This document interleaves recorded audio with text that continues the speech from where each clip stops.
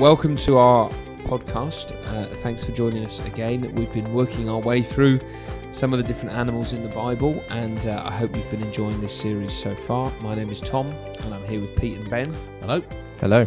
We're pastors at Cornerstone Church, and on cornerstonechurchkingston.org, our website, you can find not just our podcasts, but links to our Sunday services, sermons that you can download, articles that you can read, and other bits and bobs as well. And today we are going to be thinking about the donkey. Eeyore. Spooky. That was spooky. Time. All of that was spooky. Yeah. Yeah. I love the donkey. I love a donkey. Yeah. I really do enjoy looking at see them as much as we would like, do we? Really? Not really. I think they're just their head is a very beautiful thing, isn't it?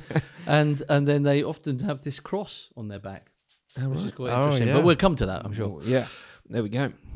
Good point. Well, we're going to begin with the Bible. With the Bible first, and this definitely is not the first time that the donkey comes up in the Bible, but we're going to go to the Ten Commandments because there's perhaps a surprising reference to the donkey in the Ten Commandments, isn't there? Yeah, I haven't got it open, so you'll have to read it. Okay, all right, I will. You just do the whole thing, mate. So this is Exodus 20 and verse 17. This is the 10th commandment, and it says, "You shall not covet your neighbour's house. You shall not covet your neighbour's wife, or his manservant or maidservant, his ox or donkey, or anything that belongs to your neighbour." So there the donkey is in the Ten Commandments. What can we begin to learn about the donkey in the Bible there? Well, it's a covetable thing. Yeah, people want something it. worth having. And if I haven't got one, I wish I did have one. I mean, that's the last of the Ten Commandments, isn't it? And that's the one Paul says really convicted him. If you go to the New Testament, this whole idea of coveting. Because it's a sort of an internal command, isn't it? That you suddenly realise I mean, coveting isn't just sort of nicely wanting something. Yeah. It's actually wanting someone else's property. So they don't have it anymore. So they don't have it, but and you have do. It. Yeah. And so you can see a donkey as a valuable thing. And I guess it's a bit like a car or a van or something because you get it's a beast of burden, it's often called, isn't it? It carries the burden. The weight of the bricks or the logs or whatever, and so you're covered in it. I have to say, when we preached the Ten Commandments some years ago, I don't know what it was, and I never really thought about, because you think, well, why is it written donkey? Why isn't it say sort of anything? But it's specific, isn't it? And I thought I've never coveted my neighbour's donkey, and then I realised I was on a holiday in France, and we'd hired this house, and along with the house there was a field, and there was a donkey in the field, and every day I used to go and see the donkey, and it would come going, and it'd run up to me to the gate. I'd give it a carrot or something. I really loved that donkey. I really loved it. Yeah. And then I realised I really sort of coveted the house and the donkey and the way of life in rural France, how lovely it was. So it is actually easy to covet a donkey. Yeah. And as you say, like a car or a van or a beast of burden is clearly something like that, isn't it? So in an agricultural community, these kinds of animals would have been extremely helpful and would have helped you to have a more productive land and to make more money, I guess, and to at least lighten the load for you and your family. It's harder, isn't it? To understand that nowadays, because we're not agricultural society, and we're less of a sort of working society. We're more a kind of leisure society. So we covet other people's leisure sort of time and activities, rather than, oh, that's a nice drill. I like his drill. Work-related items. Although people like stationery and get quite jealous of other people's drill. But I guess in farming world, so farmers don't all have a combine harvester. They have to rent it from the man who owns a combine harvester, and so one farmer in the whole area will have the big gear, and then he rents himself out and so forth. I guess that may have happened with the donkey. Not everyone had a donkey, but you wanted to do some work. I'd come to you and say, "Can I rent your donkey?" And I realised that this is a useful animal, and I'm flipping annoyed you've got it and I haven't. Yeah, or yours might be old and heading to the knackers, or and your neighbour's one is a young sort of foal, that's got a spring in his step, and you might think, oh, I wish I had that thing running around in my field. So yeah, I'm sure. It must have been a temptation, otherwise it wouldn't have been named. And it's clearly alongside other working things, isn't it? Like an ox and a servant. So that's something of the donkey. It's a good thing. Helped with the labours of the day. Other things we can turn to, other places we can turn to one of the most famous ones, well, certainly in the Old Testament, is the talking donkey, isn't it? So a lot of people know that. A lot of people mock the Bible over this, don't they? Say, oh, look at this. This shows you the Bible's a lot of nonsense. There's a talking donkey. It's a phenomenal story. I love the story. And we were trying to work out what accent the donkey would, is it talking like or like this? But, Ben, I think you got it, haven't you? Oh, no. I haven't. Where was it again? Numbers 22, I think it is. 22. Yeah, the end of 22. There we go. Balaam's donkey. It's a fairly long passage. Shall I read it? Well, read some of it. Read some of it. Okay, so Balaam got up in the morning, saddled his donkey, and went with the Moabite officials. But God was very angry when he went, and the angel of the Lord stood in the road to oppose him. Balaam was riding on his donkey, and his 2 servants were with him. When the donkey saw the angel of the Lord standing in the road with a drawn sword in his hand, it turned off the road into a field. But Balaam beat it to get back on the road. And the angel of the Lord stood in the narrow path through the vineyards with walls on both sides. When the donkey saw the angel of the Lord, it pressed close to the wall, crushing Balaam's foot against it. So he beat the donkey again. Then the angel of the Lord moved on ahead and stood in a narrow place where there was no room to turn, either to the right or the left. When the donkey saw the angel of the Lord, it lay down under Balaam, and he was angry, and he beat it with his staff. Then the Lord opened the donkey's mouth, and it said to Balaam, "What have I done to you to make you beat me these 3 times?" Balaam answered the donkey, "You have made a fool of me. If only I had a sword in my hand, I would kill you here and now." And the conversation goes on, maybe to cut the story short. But the donkey basically says to him, "There's been an angel of the Lord standing in the road all of these times, and if I'd carried on, you'd be dead." And so Balaam repents and says to the Lord, "I have sinned. I did not realize you were standing in the road to oppose me." The donkey saved him. The donkey saved him because the donkey had eyes to see the angel of the Lord, and Balaam, the man, didn't. I mean, I think that is something about animals, and that's probably a natural thing. I mean, obviously, the speaking of the donkey is a supernatural event. God has created a larynx or whatever it is, to make it be able to say words when it hasn't got that normally. But I think probably the natural thing is that donkeys animals very often have, they can hear better than us often, they can see better than us, smell better than us. And sometimes they have a sense of things that are going on that we don't. And lots of people believe that about animals, and I don't see why that isn't true. So the donkey seems to understand, God seems to understand that its master is being foolish, and that there's this danger in the way, and it's holding back. It's not just a stubborn old donkey here. No. And he even goes on to say that. He reasons with Balaam. It's quite funny. He says, am I not your own donkey, which you have always ridden to this day? Have I been in the habit of doing this to you? Yes. It's great reasoning, isn't it? Yeah. It's a very clever donkey. I don't normally do this, so there must be a good reason for it. Okay, so what sort of things are we learning there? So the donkey is clearly, like animals you're saying, it's there's a kind of a sense, of something more. But Balaam is thicker than a donkey. Yeah. So it's a humbling moment for him, extremely, isn't it? He's supposed to be some great prophet, and he can't even tell when God's speaking. And the donkey's got more sense than than him. Yeah. Okay, so it's a humbling moment for him.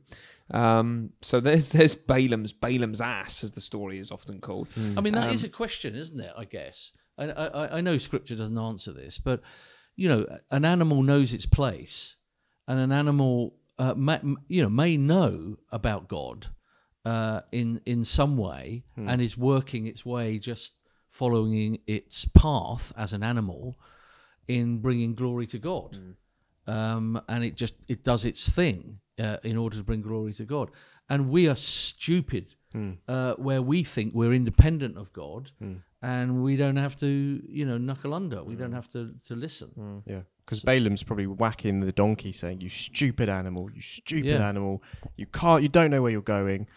But it reminds me of the spider conversation with was it something Burns? No, Robbie Burns. Yes. And the persistent spider. The persistent spider in the cave, and he's having a go at the spider, saying, "You're a disgusting little thing." And the spider says, "Well, yeah, well, at least I'm doing what God made me to do." Oh no, that's another story. That's John Bunyan coming out soon. Actually, yeah, okay, yeah. Spoilers. But yes, the animals are doing what they do, and we've seen that over this series. When we looked at the ant, it has no commander, and yet it gets on with the job that God gave it. And so all the animals are doing what they were made to do, and yet here's the crown of creation, mankind, blind, more stupid than a donkey, not doing what it's meant to do. Yeah, and the donkey fears the Lord, doesn't it? Yeah. It knows its place, and it knows who's God, and it knows who's worth fearing. And the animals are talked about like that in the Bible. The ravens cry out to the Lord for their food, and that's all part of fearing him and trusting him, isn't it? And that's the contrast. A more intelligent, in some ways much more glorious life form who should know more about fearing the Lord and should be more dependent is less so because of pride and arrogance. And so, we can learn a lot just by studying the animal, as it's content in its place, doing what God made it to do. And we can learn something about our position, can't we, there? There's the requirement of revelation as well in order to open our blind eyes. Because God is the one, the word of the Lord came through the donkey, but it was the word of the Lord through the donkey that made Balaam see. And so we're all blind Balaams until we hear the word of the Lord. And it's humbling for us preachers, which we all are around this table. Just you think you're anything good. Yeah. God can use a donkey for his mouthpiece. Yeah. So don't get too cocky. Yeah. Brilliant. It's a good reminder. Yeah. Okay. So we've thought a bit about the donkey as a beast of burden, as something worth having. We've seen the donkey's connection here with kind of humility and fear of the Lord, and actually that's not the only place where a donkey kind of is seen to be a humble creature. And perhaps the most famous use of the donkey in the Bible is that the donkey, or the foal of a donkey, is used to carry the Saviour into Jerusalem. So perhaps it's worth turning there now as a fulfilment of a prophecy in the Old Testament. Perhaps we ought to just say before we go there, because there is another very famous, what people think is a use of a donkey. It's when Jesus is about to be born. Yeah. And Christmas donkey. So we probably need to settle that. Yeah. And we love the little song, Little Donkey, whatever it is. And it's very hard to get out of your head. But there isn't a donkey in the scriptures mentioned at the birth of Christ. Now, the journey, I think, from Nazareth to Bethlehem that Mary and Joseph walked while she was pregnant is a 5-day journey. So you can imagine him renting a donkey, perhaps. But they were very poor, and we know they were poor because they only had pigeons to bring when Jesus was born. So they were very, very poor as a sacrifice for the birth of Jesus. So maybe they didn't have a donkey, and maybe they couldn't even afford to rent one.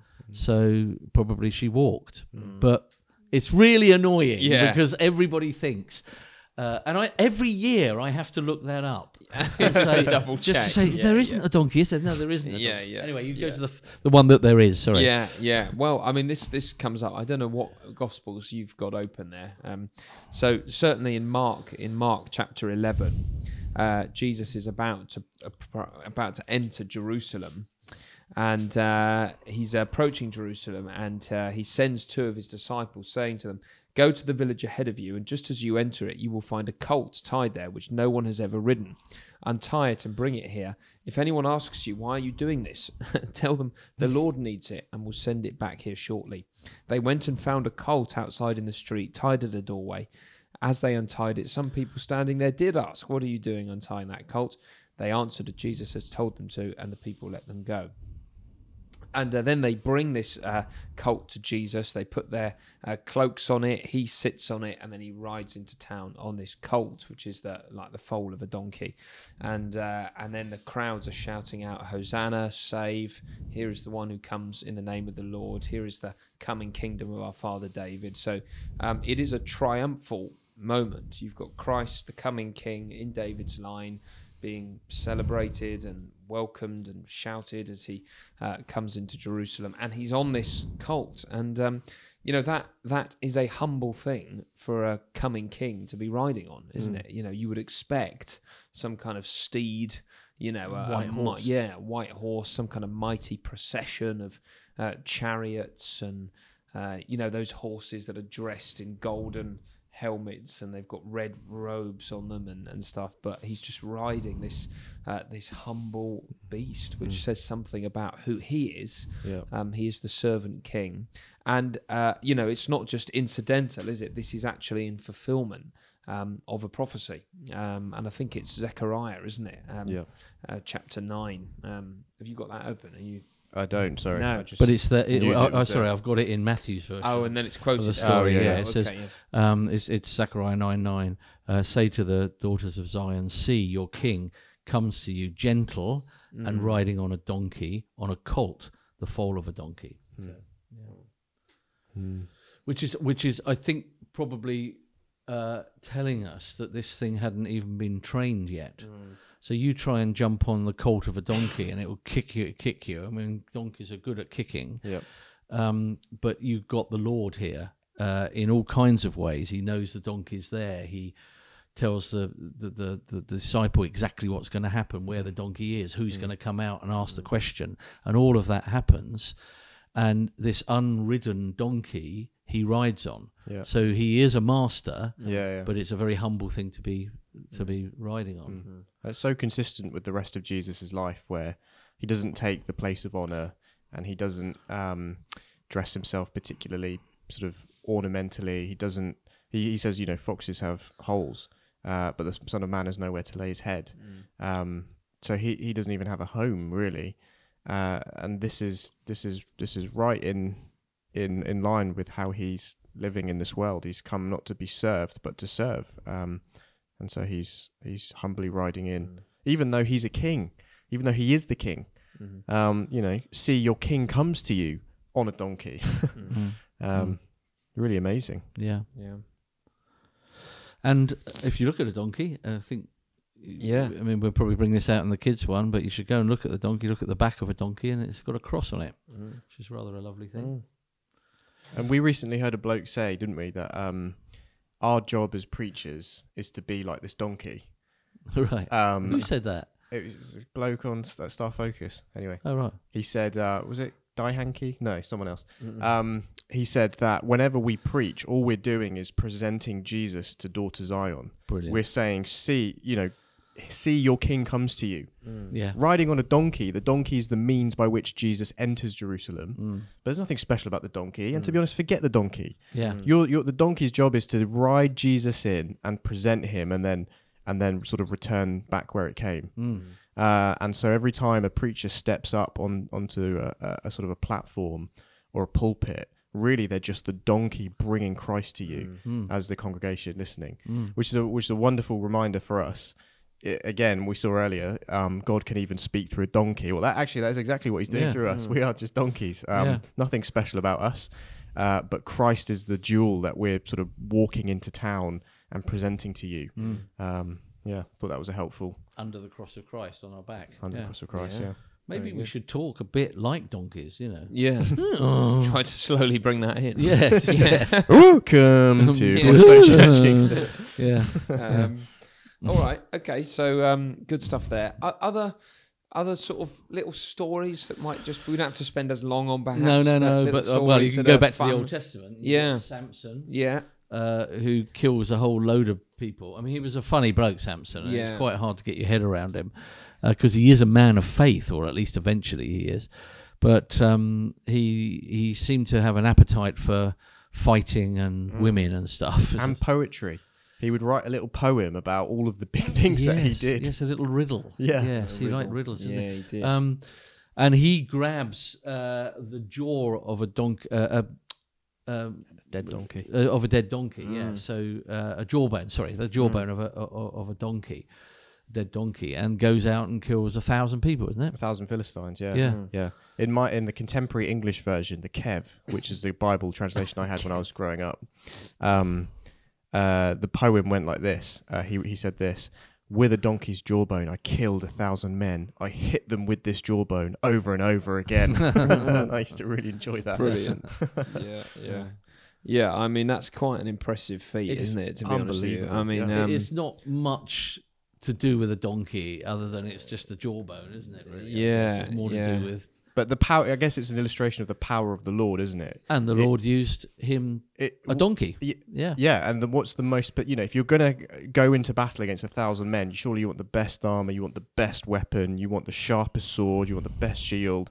And all he had was a jawbone of a dead donkey. And yet he was still able to in the power of the Lord. I know. And I mean, the actual verse, this is Judges 15. I mean, you can see, there's something about it in which he's humbled them as well by doing that. So, this is what a book Judges is. As he approached Lehi, the Philistines came towards him shouting. The Spirit of the Lord came upon him in power. The ropes on his arm became like charred flax, and the bindings dropped from his hands. Finding a fresh jawbone of a donkey, he grabbed it and struck down 1,000 men. Then Samson said, "With a donkey's jawbone, I've made donkeys of them." With a donkey's jawbone, I've killed 1,000 men. When he had finished speaking, he threw the jawbone away. So, in other words, that to be made into a donkey is to be humbled, isn't it? Yeah. He's absolutely, basically pulled their pants down, isn't he? Really? Yeah. That's what it's saying. He's killed 1,000 men with a jawbone. Yeah. So that's a great story. There's another use of the donkey if you go back to the New Testament this time, and that's the famous parable story that Jesus tells of the Good Samaritan. And so you've got that story of the religious people too busy to help a man who's been beaten up by the side of the road. But the Good Samaritan comes along and sees this man beaten up, basically almost dead, and he puts him on his donkey, and he takes him, and so the donkey again is taking the burden of a dead man to life. Yeah, he's like a saviour, isn't he? Really? Yeah. And the religious people refuse to take that burden on themselves because they're too important and they've got places to go or whatever else. So that's a lovely story, isn't it? It's very faithful, a donkey, isn't it? They're not... Yeah. They're depicted as just, they know their place in the world and they're just getting on. Yeah. Yeah. Do you think, where does I know a mule is a different creature, but stubborn as a mule. Oh, yeah. There's obviously some kind of, I think they can stop to them. and then they won't move. They won't move. Yeah. Perhaps they've seen the angel of the Lord. Well, that's a good question to ask, isn't it? Maybe they are, and we just, we don't know. Yeah. And I guess it has come from Balaam's story, stubborn as a donkey. Well, it is donkey as well.